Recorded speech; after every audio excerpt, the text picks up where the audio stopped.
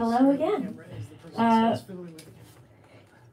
My name is Bonnie Adderstrom, and I'm the Assistant Events Director here at Booksmith. Today, it is, of course, my pleasure to host Jim Ottaviani and Jerel Dye to celebrate the release of Einstein. Before I introduce them, I have a few housekeeping notes. Firstly, copies of Einstein will be available for sale at that back counter that you saw coming in. And if you pre-ordered a book, you can pick it up there as well. Secondly, please keep your phones off or on silent for the duration of the presentation. As you saw me fiddling earlier, this event is being live streamed. Our audience is not visible on the live stream, but if you don't want to be live on YouTube, just avoid walking in front of it and you'll be okay. And finally, we will have a Q&A at the end of the event, so hold your questions until then, but definitely have them ready to go. And now for the fun part. Jim Ottaviani has written 15 graphic novels about scientists. His books include Naturalist with E.O. Wilson, Astronauts, Women on the Final Frontier, which you can check out on the back counter. We have a few copies. Hawking, The Imitation Game, Primates, and Feynman. Is that how you say his name? Feynman. Yeah. His books are New York Times bestsellers and have been translated into a dozen languages. And they've received praise from publications ranging from Nature and Physics World to Entertainment Weekly and Variety. He publishes much of his work through his own company, GT Labs, whose name is a nod to the lab in which Peter Parker got bit by the famous radioactive spider. He's worked with dozens of illustrators to craft compelling graphic biographies of scientists, tales of science history, and explorations of scientific discoveries in various fields. He lives in Michigan and comes to comics via careers in both nuclear engineering and librarianship. He got his master's degree in nuclear engineering from the University of Michigan, went on to take some library courses at Drexel, and then later earned his MS in Information and Library Studies, also from the University of Michigan. Now he works at the University Library as coordinator of Deep Blue, the university's institutional repository. And of course, Jerel Dye has been creating art and comics in the Boston area since 2005. He's produced self-published mini-comics and comic stories for anthologies like Inbound, Minimum Page, Hellbound, and the award-winning Little Nemo Winsor McCay tribute, Dream Another Dream. In 2012, he received the Mice Comics grant for his mini-comic From the Clouds. His first graphic novel, Pigs Might Fly, was released in 2017. You can find his art in children's books, comics, animations, and exhibits throughout New England. And you can also find his work through a quick Google search, which if you haven't seen his illustrations, I really recommend. They're really stunning and worth perusing. His work stems from an interest in science and technology, though it frequently contains a healthy dose of wonder. He received his BFA from UMass Dartmouth in painting and his MFA at MassArt in the Studio for Interrelated Media. Jerel's been teaching courses in drawing, cartooning, and comics to adults in Massachusetts since 2010, and he is also a freelance designer. He lives nearby in JP, so that basically makes him our neighbor. So it's good to have you, neighbor. And to tell you all a little bit about the book, Einstein is a book about a man who you might have heard of. His name is literally a synonym for genius. And yet for all his fame and scientific discoveries, there's a great deal about this complex man that the world doesn't often include in the stories they tell about him. This book honors that complexity by providing readers with an intimate look at the Albert Einstein beyond the legend with the crazy hairstyle and the unprecedented scientific discoveries. It's the story of a scientist who made many mistakes, and even when he wanted to be proven wrong, was often right in the end. It's the story of a humanist who struggled to connect with people, and it's the story of a reluctant revolutionary who paid a high price for living with a single dream. I, for one, am so excited to hear them talk about it. Everyone, please welcome Jim and Jerel.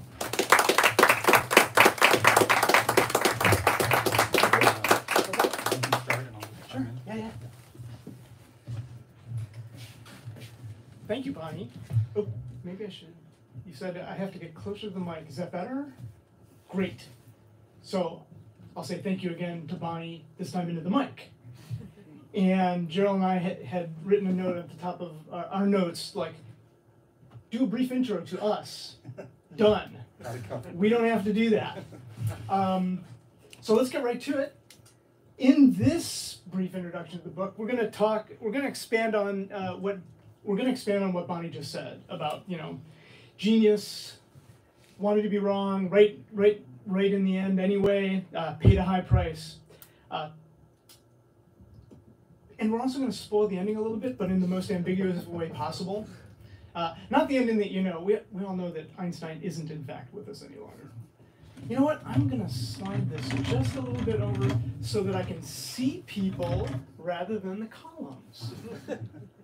Jerel probably wouldn't have this problem because he's way taller than me. Yeah. But let's start at the beginning and how this book came to be. Like Feynman and Hawking before him, I wasn't in a hurry to write about Einstein myself. And I had a whole bunch of, I used to call them arguments, it's probably excuses. The first one was, I am not ready, to which our publisher said, you said that about Feynman, and you said that about Hawking, so forget it. Then I said, no, well, also he's too big. And if you spend like 10 seconds wandering around Booksmith, you'll find much more than a handful of books that have Einstein in the title and or are about Einstein himself. But the same is true of Feynman and Hawking as well. So another excuse, which I think is a check, I should have just like struck lines through this rather than doing the check, because it doesn't work. The last one might be the most valid, and when I say too difficult, I'm not necessarily talking about it being Einstein being too difficult in terms of the physics, although I needed a ton of help with the physics, and Jerel suffered through some of that ton of help stuff. Again, not to give too much away, but we had to rebuild this airplane while it was up in the air a couple times because of some of the things like, you write a script, and you have this great idea about what something should look like and something should be, and then you see it, and Jerel made the horrible mistake many times of drawing exactly what I asked for. And it's like, that's not quite right. And I kept having that sinking feeling of that's not quite right. And went back to the physics consultant who helped me get it right, but that meant some redrawing. So there's that aspect of the too difficult. But I think the other one that I already knew from, just Einstein appearing in all the other books that I'd ever written, not all of them, but many, is that he's a difficult person as well. Difficult person as well. Let me change the emphasis there. Genius, yes. Right about physics almost always. Even when he would propose stuff about quantum mechanics, say, here's why quantum mechanics is dumb and stupid, because it implies this, and that can't be true. Sorry, Albert, it turns out that it's true. There was just a Nobel Prize awarded this year about one of the things he hated about quantum mechanics, and then that he had put up as an example of something that couldn't possibly be right, and it was. And nobody had thought of it before except for him. Right about politics, he got out of Nazifying Germany way before others did. He was right about the worrisome problems of atomic power and atomic weaponry. He was good on civil rights. What he wasn't so great with is people themselves. Humanity, got it nailed. Specifically people, I don't know. And so I was worried that it was going to be tough to talk about him because it's hard to admire his relationships with individuals who he supposedly loved and definitely loved him. But we'll get a little bit to that. And that made me one of the reasons why this story is the way it is. And I say story on purpose. It's not, I'm starting to shy away, and we're right here at the biography and memoir section, right? I'm starting to shy away from calling things biography, at least the stuff that I do. And it's not that everything isn't true, but I don't want to claim, based on what we've done, that this is the be-all and end-all of biography. And a lot of his colleagues would agree, I think, with that. I don't want to imply that the dialogue isn't real. Most of it is taken from letters and conversations and quotes from peers, or lightly paraphrased from things that he actually said. But we do have to manufacture some scenes. We have to manufacture some stuff. And there is one particular scene in the book that is very explicitly manufactured. I totally made up this thing, but at the same time, it comes from a real thing he said and a real situation he found himself in. Jerel and I just stitched them together in an unusual and, I hope, obviously a historical way. I think you'll know it when you see it. Further, it's not a traditional biography in that the focuses on the interior life he leads to the exclusion of almost everything else. And in this, I don't feel any of the qualms that I might be like projecting here. And that's because of Einstein's own autobiographical notes. He was persuaded to do, some people are nodding and may know of this. Oh, you were just nodding. Well, I will tell you. He was persuaded to do autobiographical notes sometime when he was around in his 60s. He writes 90 pages. In those 90 pages,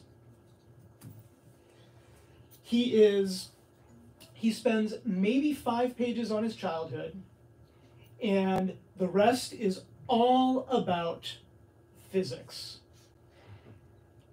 In those 90 pages, he has one father, no mother, apparently, 2 teachers, nobody else, and roughly 12 predecessors, only one of whom he addresses as anything more than a name on an equation, and it's Sir Isaac there. As far as friends and family, wives, kids, colleagues, even Niels Bohr, my favorite physicist of all time, not present in his autobiographical notes. So what we tried to do is bring their perspective on Einstein into the book. And at the same time show that Einstein really cared mostly about physics. He lived it, breathed it, thought about it constantly. So one of the challenges of the book was to get that across. We always try to show readers what it was like to be the main character. Sometimes that means taking some poetic license, which I've already described. But Einstein's poetic license in telling his own story, I think, gave us permission to be sort of selective on how we told that story. At the same time, we don't get to know a lot of the other people through their thoughts. In fact, we very explicitly chose to have those folks only talk to us, only act, and we don't get inside their head. It's all outward looking in on Einstein. But I think as a result, they do reveal more about Einstein than he publicly it's the revealed people, about himself. It's the people in his life who are narrating the book for Yep. us. We hand the narrator off from one person to the next as we go through his life. Yeah. So this is their story, not really a biography, as much as his. Want to talk about how we made it? Sure. Let's talk about how we made it. All right. I'm gonna talk comics a bit here. So I'm gonna stretch this to its limit. Okay. We'll see how it goes. Yeah, fine, sure. I'll punch a little bit. I wanted to show a little bit about the process of making comics in general, talk about the process that we used in this particular comic. And so the first step in any comics process is taking Jim's script and turning it into a series of thumbnails, which are, if you haven't heard the term before, they're very loose drawings, maybe a step up from stick figures, although I have seen lots of cartoonists who use stick figures at this phase, but very loose, just trying to get a sense of flow, like can you move through the panels, Can you get a sense of what's going on, more or less? Are the panels interesting next to each other? Is there interesting, yeah, can you just follow and flow through it? In this book, we'll talk about it more, there were some specific challenges. One is that we use panel gutters in a specific way. We'll talk more about that, but I wanted to indicate that. I don't know if you can see it here with some yellow lines to describe gutters. I also have put up the 2 pages at once, which we call a comic spread. And I always like to do that when I'm planning my comics because that gives a better sense of how the reader will turn the page and see what's happening. Because you kind of have this little tiny glimpses of the future when you turn into on a new comics page, because you can see. So if you put something, you know, exciting and thrilling in the bottom right corner of a panel, that can kind of spoil the effect. So it's good to have all of that kind of stuff planned out ahead of time. You'll also see maybe a few of my little notes here and there, sort of a new version of Einstein's head over there. Some notes about color. I'm talking about this theater, this shot in the theater being red. So stuff like that will appear in that process. And of course, I'd hand these off to Jim and our editors, and I don't know if you guys could actually read them or understand them or just get enough of a sense. Oh, it's more than enough of a sense, yeah. In part because we already know the story. Yes. And these thumbnails, relatively speaking, are pretty tight. Part of that is because Einstein is so iconographic. It's like, you don't need a lot of lines if you're working with a good cartoonist to know that it's Einstein there. Very true. Yeah. And then this is going to be impossible to see because I've got a lot of light here. But I work my pencil stage. So this is when I'm first drafting a more finished look of the thing. I work digitally, which allows me a ton of flexibility in terms of my panel layout, where text goes. So this is a big challenge when you're writing comics. You got to make sure you leave enough room for the words, and you can read the pictures and things aren't covering things up, because it ends up being a lot of work if you get that wrong, and you have to go back and either redraw things or lose something that you drew that you really fell in love with because the words have to be there. So I learned that working digitally works really well. And right here I'm working with a very faint blue pencil. It's called non-photo blue. And it's there to disappear when it gets inked. And I have a refined version here. There we go. Which you can see a little bit better. Yeah, so this is done to also hand off to get the approval of Jim and the editor, making sure that, yes, the comic does read, we can follow things from point A to point B, it looks good. You know, this is kind of the last big chance to make big changes. So if I need to, you know, zoom in, or we need to get a character that wasn't seen in the panel, we could do that. Yeah, and this is where like so much of the final decisions and big decisions are made. So it's, I think, one of the harder stages in making comics is committing to the pencils, because there's still a little bit of nebulousness. There's still a bit of things you can do. And then once I've finished that, I literally print this out onto a sheet of 11 by 17 paper, and I ink it. And I actually brought with me some examples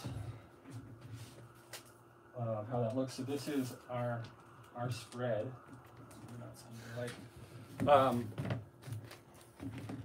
Yeah, so draw that in ink. So, but also at that pencil stage is usually where I would want to take one last crack at the words too, because now it's really real, and this is where oftentimes it happens. Like, all right, the picture says the whole thing that we wanted said here. So let's get rid of some words. I don't always succeed in that, but more often than not, that's what's going on. It's like, Yeah. Kind of pare down, get things simpler. After it's drawn, we then put in the word balloons, which are done digitally, and they're done digitally so that they can be changed, so we can stay flexible, so we can get foreign editions if we need other languages to replace that text, and it's easy to change the balloons and move them around and get everything looking good compositionally, both within the panel and within the page as a whole. For this book, I drew it almost entirely with a a zebra brush pen, which is kind of a new style of pen. New, it's like 15 years old, 12, 15 years old, but fairly new in the scope of drawing and art, which allowed me a kind of looseness of line, but also has the ability to go very, very thin, which I really enjoy. I enjoy this kind of a dancing line, sort of the thing that I go for, that it has life to it. Yeah, so almost exclusively that, a little bit of fill brush for black areas, and I will talk a little bit more about some stylistic choices that happened later on in the book, where I had to change that a little bit for the purposes of the storytelling. And of course, the last stage is the color. So the color was done by Allison Acton. Twice. I don't know how that happened. So I can't talk too much about that, but it does, it takes a line drawing and it makes it pop. Like almost immediately, it looks more finished. We worked a little bit, we did a little bit of discussion when figuring out the colors. One of the things that I wanted to avoid was this sort of like history is sepia tone thing, which you see from time to time. And it works to some degree, but I really wanted to put the reader kind of in these moments and to feel like that this is how the world looked if you were there, rather than how the world looks to us now, because media degrades and it's sepia toned. For reference, I mostly was looking at a lot of realist painters from the era. So, these are all people that I didn't know anything about before I did the book.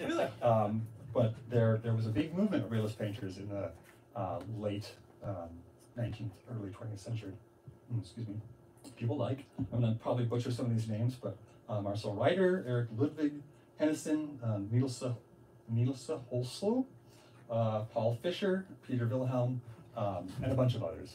But it was a really great source. It was a great source for me for reference. One of the things that's hard to find are photos of the interiors of spaces. People didn't take pictures of the inside of their houses. It wasn't a thing that you would do. Why would you do that? What did their food look like? Right. There's not a lot of photos of that. But painters are like, daily life, that's interesting. I'm going to paint a picture of that. So that was the source for so much of the visual inspiration for the book. Yeah, it was really, really valuable. In addition to the sort of this very specific historic things, we needed to set where things happen, and we needed to know what those buildings look like, and all that kind of stuff to happen. Yeah, I think. Yeah, let's keep going here. Oh, yeah, and I think at that point, Allison does the equivalent of those painters' palettes, the big egg-shaped, cloud-shaped things. She basically created a digital version of that and shared it with both of us. And you can see how I dress. There's really no point in sharing color choices with me. So it was basically, Jerel, what do you think? And she nailed it. I mean, she nailed it. I think that the color palette that she used throughout the book just feels right. It just feels good and timely, but not antique-y, which is what I wanted. Yeah. And so that's one page. Do that 250 plus more times, and you got a book. It's really easy. 284, Jim. No, it wasn't that. Couldn't have been that long. Couldn't have been that long. But yeah, that's my segue. And like I said, I'm bad at segues. But fortunately, comics are really good at them. In fact, that's the whole point of comics, right? It's panel-to-panel transitions, and you get multiple segues on every single page.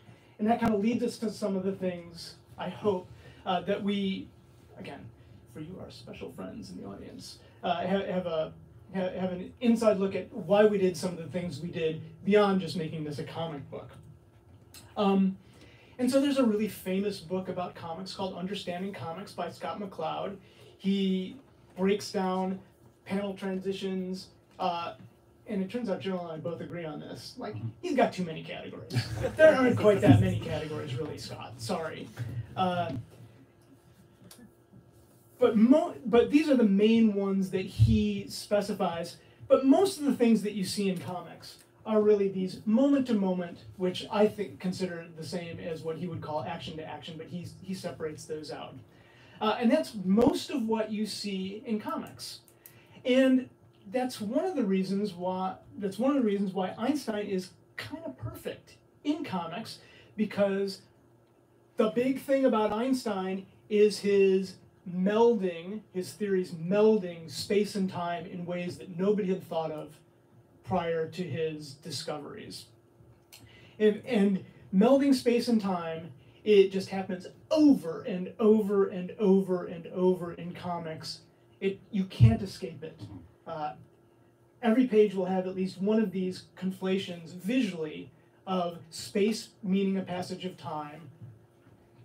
And that's something that we decided to explicitly play with, because we kind of treated the arrow of time in this book as an option to choose, but not always the thing that we're going to do. So we don't always move from past to present. Sometimes we move from present to past. And that's one of the things that we're showing here. And as you saw in Jerel's pencils, where he had marked a different transition, a gap between the panels means something different than when there's really no gap between the pictures at all. And it means a leap in time, one way or the other. So, fun to do with Einstein, and important. Now, having set that rule, Jerel decided we have to break that rule from time to time, specifically in moments where it got really actually fairly nebulous, where we're not saying one thing happened before another. We're saying, oh, in this case, he's working on his big idea and time is passing. So this is our way of talking about like a montage sequence. So, you know, things are happening out of order. This can be read in any order. I mean, there's more or less a direct line in terms of how you read it, but it's not absolutely critical. And we wanted to use that breaking and the effect of when you're looking at a book page after page, it's fairly regular. We use mostly a 6-panel grid for the comic, that when you hit a page like this, guess what? It jumps out. You know, it pops for you. It makes you say, "Oh, this is important. Something's going on here." So yeah, so that's what this sort of page is about. We're also using color in an interesting way here too. We talked a little bit about the palette being fairly, you know, of its era, and then we use this blue to kind of indicate to the viewer the science idea. This is blueprint blue. So he has this violin he tinkers on, which represents his big theory of general relativity, which he's working on forever, and it always shows up as this blue. And whenever he's thinking deep thoughts, his head is literally in a cloud of blue. Yeah. Do we have more heads in the cloud? No, we don't have more heads in the cloud. I was a little bummed. Did you want me to go back? No, you're good. You're good. I was a little bummed, actually, as we were setting up, that the resolution couldn't be right, but maybe it's okay that you're just getting the gestalt of the pages rather than focusing in on the details. And it is readable, I hope. Everybody able to see? Yeah, good. Another thing that we did is mess around with how we tell the overstory of this. My initial big theory was there would be no captions and no thoughts other than Einstein's in this book. And then we get about halfway through, and even I'm going, wait, is that Marcel Grossman or Michel Besso here? I mean, they're both Swiss guys with mustaches and dark curly hair. It was very hard to do character designs for all these men who basically dress the same. Yeah, right. It's that's a good point. I never thought. I ran into this with astronauts books as well, especially the first book I did about the Apollo era, where every single person wears short sleeve, pocket protector, bandlon shirt, crew cut, white guy. And it's like, that is the most visually boring look possible. And this is slightly different, visually boring, but again, because mustaches. Mustaches. People had a wide variety. Yeah, it's a little bit better, but I mean, there's even less variety in the clothing. Yeah. Then, so anyway, we ended up needing captions. Bummer. But then we thought, there might be a thing that we can do with the captions that will help. Oh, that happened automagically. So, typically in comics, when people are talking, the balloons are balloony. They're in, oval shape. But as the previous slide mentioned, we decided to have, and as we talked about before, we decided to have other people tell Einstein's story. And so when you have this narration from outside the book, you know, the voiceover in movies, the visual indicator for that in comics is a squared off box, typically. You know, meanwhile, well, if we're going to have people talk to the readers, let's give them caption-y word balloons instead.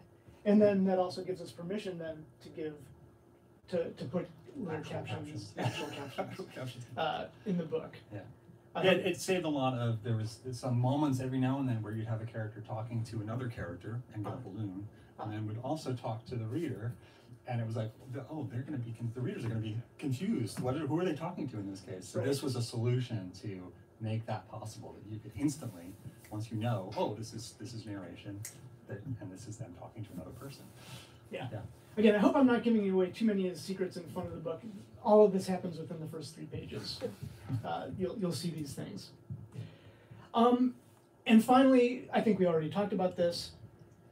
One of the beauties of comics is that it can get inside people's heads in ways that other media have a tough time. Certainly I would say in film and in plays, people have to tell you what they're thinking. And they tell it in their usual voice, and it's sometimes difficult. I mean, Shakespeare does this all the time. Shakespeare needed comics. But we are working in a visual medium on a printed page, so we can get away with some of this. And what Jerel and Allison did, but it's Jerel's art direction with this, I think is I'm biased. It's really beautiful. And we have so many ways of showing Einstein being there and not being there, thinking about physics. And there are a lot of equations in this book. Don't worry. They're there as set dressing. You called it something else. Texture. I call it texture. Texture. That's a better word than set dressing. And they're just, it's sort of like, here be science. Just know that he's thinking deeper thoughts than you or I would be thinking in this situation, and maybe different thoughts than you and I would be thinking in this situation. And oftentimes, especially in his interactions with other people, things that he should probably not be thinking of. Here, again, giving away a panel, Papa, Papa, Papa. And Einstein just ain't there. And then the last big thing is, and Jerel already alluded to, why don't you go with this one? Oh, sure. So, well, this was one of your things with this, is to talk about Einstein in terms of his fame, and talk about what happens to somebody who's becoming as famous as Einstein became. Oh, but before, all right, so yes. So we wanted to talk about that. We wanted to come up with some visual way to indicate that. So here we have sort of two extremes of cartooning style. Again, it's hard to see. This is a Prince Valiant comic, and this one, that's Cul-de-sac. Cul-de-sac by Richard Thompson. Yeah. So kind of two extremes. Realistically rendered. It's a complex scene where all the poses are beautiful. Maybe I shouldn't put that right up next to my drawing, but that's fine. And then the other extreme is super cartoony and symbolic as opposed to representational. So it was Jim's idea to take that and use it to talk about as Einstein became iconic. So cartoons are iconic. So there's actually a change in how we drew him over time throughout the book. Don't say we. You did it. On how I drew him. I mean, it's really, with really Jim's kind. direction. So here we have a representation of him from the beginning of the book with his wife. This was actually like one of those flash forward moments. So I was drawing it in this style, talking about the future. And then as it progresses, as he becomes world famous to a degree that no scientist had ever become in their lifetime, he gets cartoonier and cartoonier and cartoonier, and maybe a little bit more distant and detached from the people around, even though he kind of was always detached from the people around him. And this is where I actually switched tools. I was using a very thin kind of brush pen. I ended up using a thicker one to get those thicker, chunkier lines. And then we also used color to use a more sort of bright, classic, cartoony color in his sweater and outfit, which he never changes. You know, he changes jackets a few times in the early part of the book, but because he's a cartoon character, he wears one thing in every single moment. Yeah, and are we there? We're close. We're close. Oh, yeah. Yeah. So Why don't you take over again? Okay. Or you can just, yeah. I can yell from this microphone. So I hope this kind of sort of I have to move this back down, don't I? I hope that this kind of sort of convinces you of what we've convinced ourselves of anyway, that Einstein is in fact perfect for comics.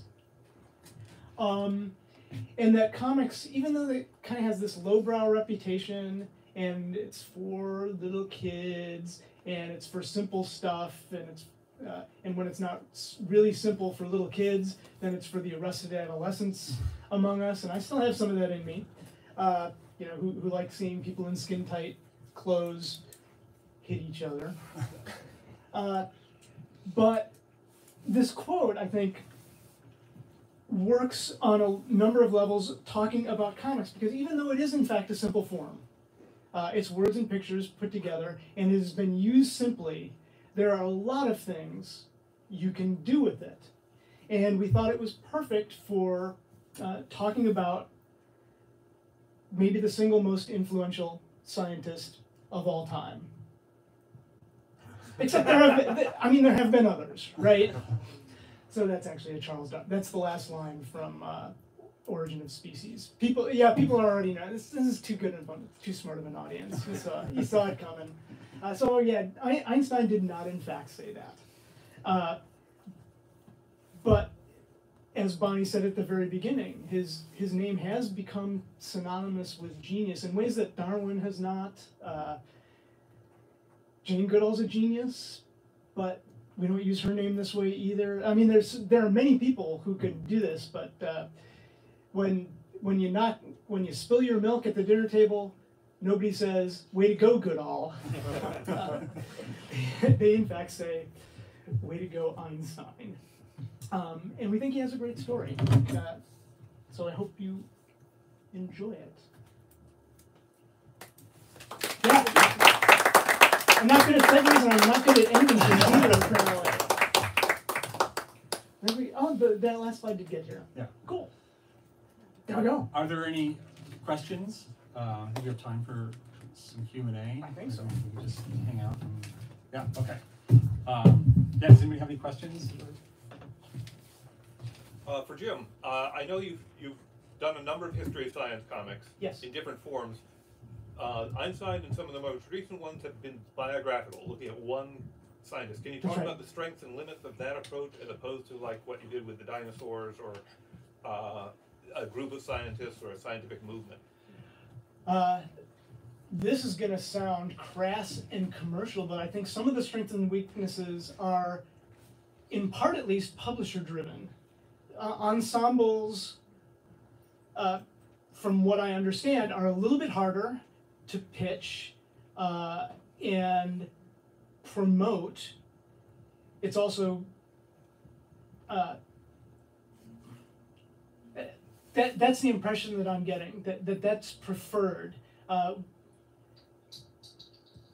When I wanted any more, as I'm doing some of the ensemble cast type stuff or things with multiple characters, that's where and this is an upcoming book that I'm doing. That's where you kind of switch over to theme, so that you can comfortably bring people in, and then the hook is the theme rather than trying to make the hook, these three people. Now it worked great for primates, I think. Again, totally biased, but they had such a close connection and sort of a focal point, at least in those three scientists in their mentor, that doing Jane Goodall, Diane Fossey, Brutig Aldecas, one of whom most people hadn't heard of much, worked out great. And maybe that's the other thing. It's probably good and easy, again, from a publisher's point of view. And we have people who know publishing better than me in here, probably. I shouldn't even say probably, certainly. But, two super famous people and two people who've had movies made about them and one not, that works pretty well. And probably I'm passing the buck a little. It's probably easier for me to do it that way. It's also a lot of fun to go deep and long, football terminology, on one person. But I'm still getting to have it a little bit both ways. So like I said, an upcoming book has a huge ensemble cast. There's no one focal point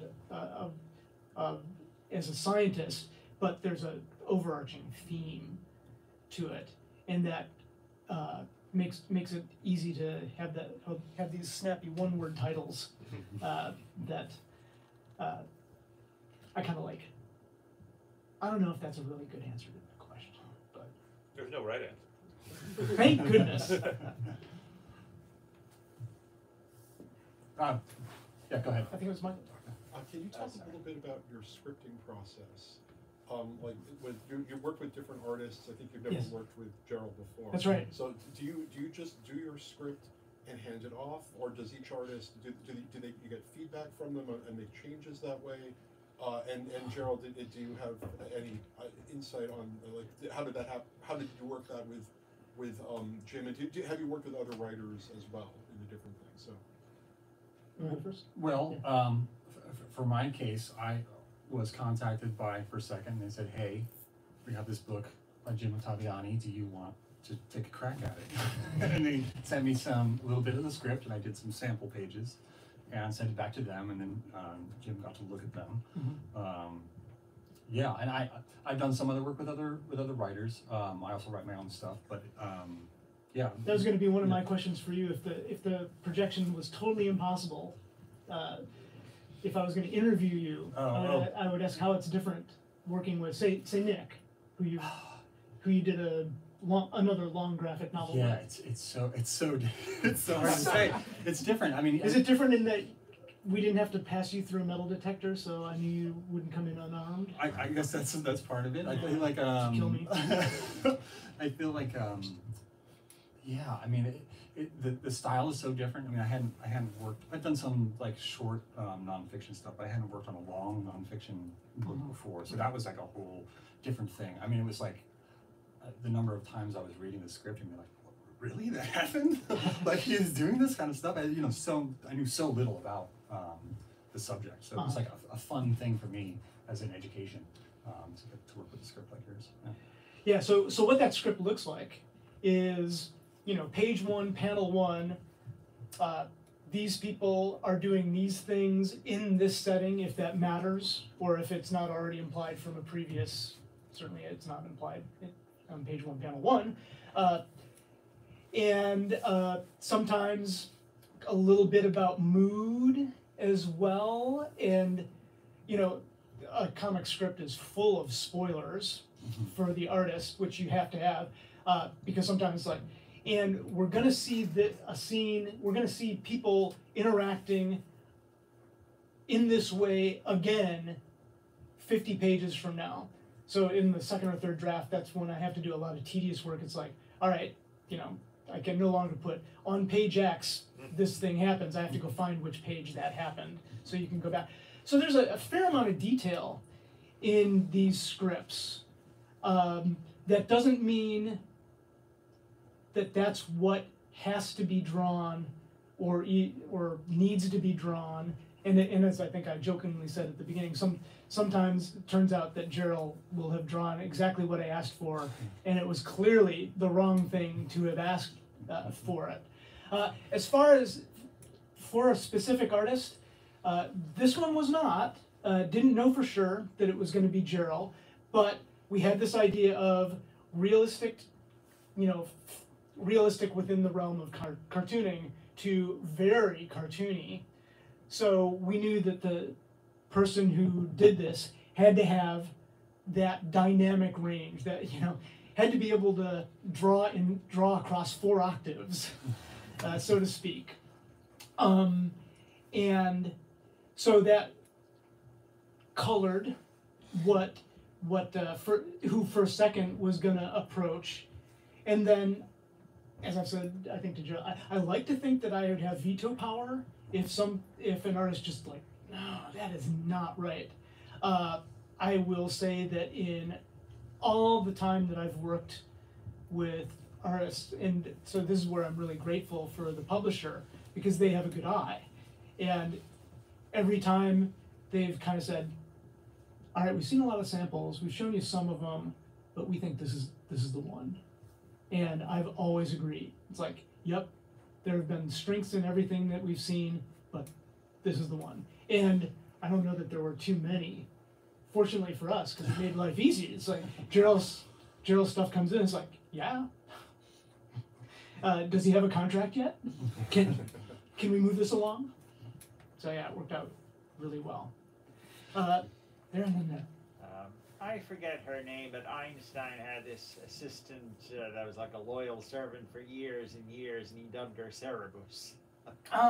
And does she Helen Dukas. Yeah, because she and was like got U.S. citizenship the same day as Professor Albert and his wife. I think Einstein made it a condition of him coming to Princeton, the Institute of Advanced Studies. This is why you write books, so you don't actually have to remember facts. But I think this is the case, that he made it a condition that Princeton would use its resources to make sure that she, his wife Elsa, and his assistant Meyer all got citizenship at best possible speed. So yeah, she's definitely in the book. She has stuff to say. Oh, yeah. Towards the end of the book. I liked how she was like frustrating all these researchers and biographers into the 1980s. She was like, stand your ground, don't go further. Yeah, it's good that these are the 2020s. There have been some bad things about the 2020s so far, but living here in the future, it means that much more source material is available, and there are fewer gatekeepers. Princeton is doing a tremendous job of making Einstein's complete correspondence available, for instance, and couldn't even begin to tell you how heavily we drew on that. I just want to say that it's a real pleasure to be introduced to this world and how the two of you work together and how it is to make one of these, which I knew nothing about. Oh, that's so cool! I'm glad it wasn't too far into the weeds inside baseball. We love this stuff. We until today we've never met in person before. I mean, I made a joke to a fellow librarian many years ago, who said, "So how do you communicate?" And I think this person was being a little bit snarky. It's like, "Oh, we don't talk at all." And when we talk about football. And when we talk about football, it's basically over beers and it's mostly grunting, which is not true. We've talked a lot. But to the inside baseball thing, even after working together for so many years, we spent I don't know how much time talking inside baseball again this afternoon. Because yeah, it's fun. Yeah. And I guess per that Darwin quote, that it is a simple form, but it offers you a lot of opportunities to do fun stuff. And it must be so much fun for the two of you to like actually meet now. It is. It's yeah. That's a joy. Yeah, I'm kind of goosebumping here, which is nice. Yeah. And then. I have an inside baseball question for you. Like, awesome. Kudos to creating that style of caption balloon that's like square just to talk directly to the audience, because I don't think I've seen that in any other graphic novel before. Yeah, I don't think it exists. I mean, it's possible it exists someplace else, but yeah. There was a lot of trial and error to find that solution, because we were like, we don't have to do this. Yeah, we tried color, we tried perfectly square balloons. Yeah. Yep. Yeah. And obviously you know about Scott McCloud and making comics and understanding comics and all this. So like, how much did you like build on that as like a toolbox to jump from, and how much were there like problems that you came across that you had to like create your own solution? I mean, I think that the biggest like fundamental change in the Scott McCloud thing is using those panel gaps as a scene change. So time jump, scene change, like that was our scene to scene transition, and everything else was moment to moment. Right. And so that's also something that I haven't really seen before. Although I do see some people play with the spacing of panels. And manga does this Do they? Okay. a little bit more than Western comics Yeah. do. Yeah, Western comics is pretty rigid. Like, nope, the gutters are this wide. And, From and beginning to I end. expect there will be some comics folks who hate this idea as well. Yeah. Don't mess with that Yeah. stuff. I think that there's a perpetual kind of Wild Westness to comics, that like the grammatical rules are not as set as they are in prose or in other things. You can experiment a little bit more as long as you get the idea across. You can work with it. Mm-hmm. Yeah. But as far as thinking about the various comics theorists, and Scott is not the only one here, I would say that it's like that book came out in the late 80s, and so it's been sitting in the background for a long time. I think it's internalized the way you have internalized grammar, in that I was just reading a really fascinating essay by Cormac McCarthy, of all people, on what it's called the Kikuli problem. And it's, what is your subconscious doing? We are not, and as I'm talking to you, I am forming complete sentences that are grammatically correct. I am not really planning this out, though. And you don't have to do that. 4-year-olds really don't have to do that. So something else is going on. And so I think I think a lot of people who have done comics for as long as, say, Jerel has, have internalized the ideas, even if they haven't even read any books on theory, that there's some basic grammar rules that everybody kind of gets from having just read enough comics and being exposed to them. So, all due respect to Sky, I don't think we thought about that much at all as we were writing, revising, drawing. Does it read? Does it flow? Yeah. That you start to get to the bigger questions, like, is this going to make sense to the reader? Does the story flowing?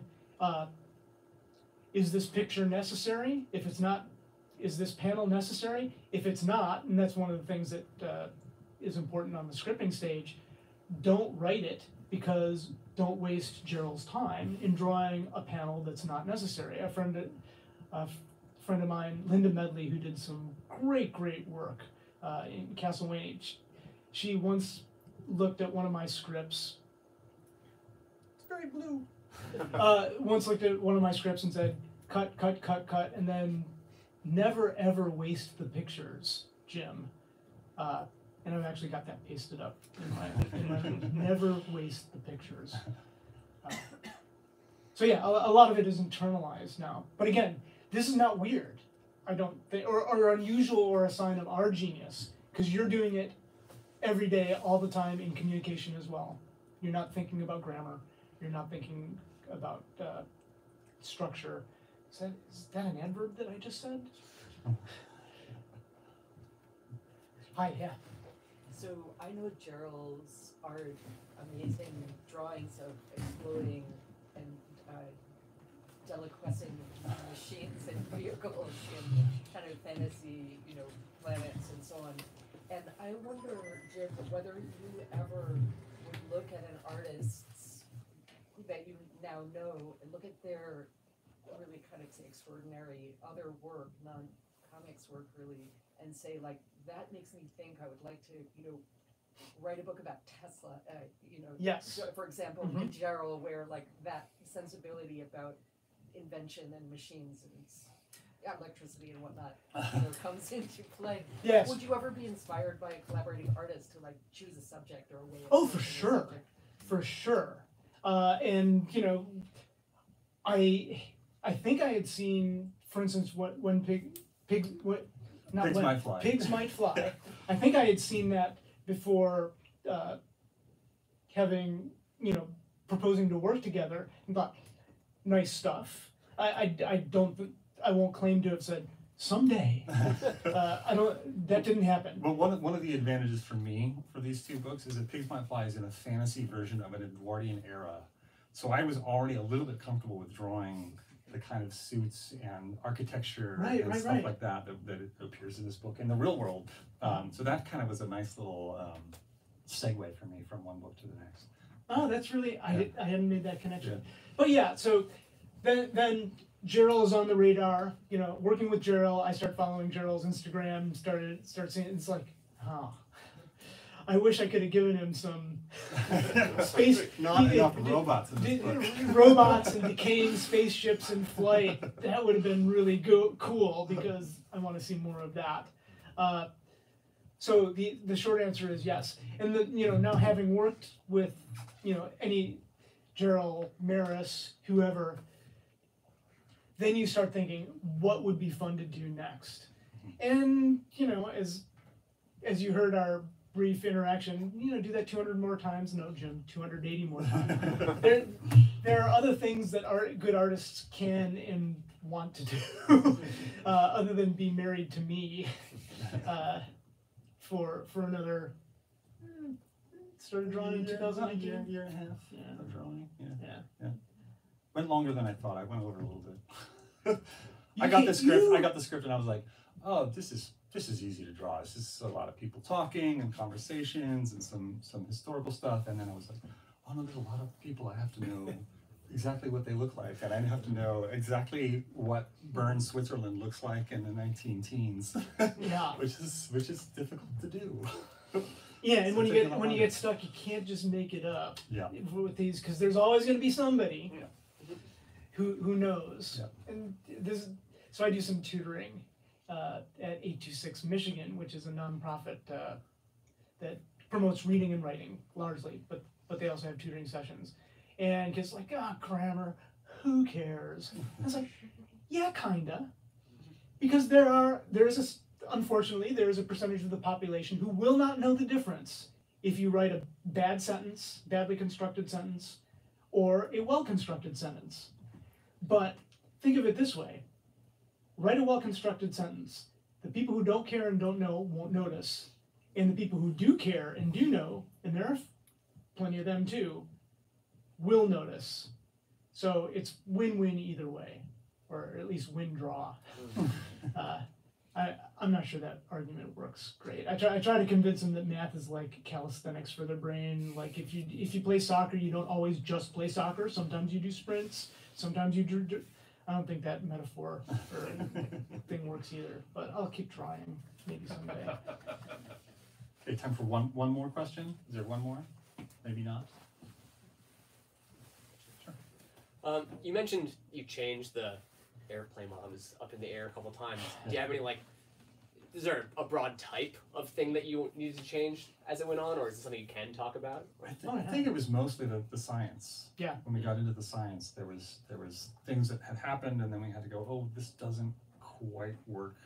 And you said that I actually enjoy that process. I actually enjoy the sort of when it's a collaborative process. And you're thinking about drawing, I'm thinking about writing, and it's going back and forth, and I feel like that's when things gel and you get the best kind of communication.